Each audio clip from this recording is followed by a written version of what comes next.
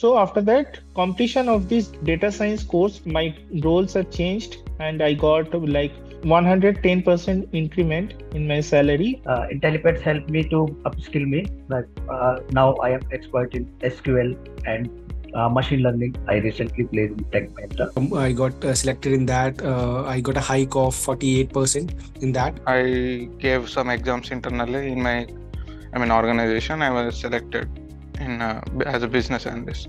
So now I'm a business analyst in Amazon. Currently, I am get the 7% before completing course from Intellipaat, and in future I want to get the 20 to 25% hike in next 6 months. I could say that because I started from very beginning. Currently, I am getting somewhere near about 8 to 8.5. So yeah.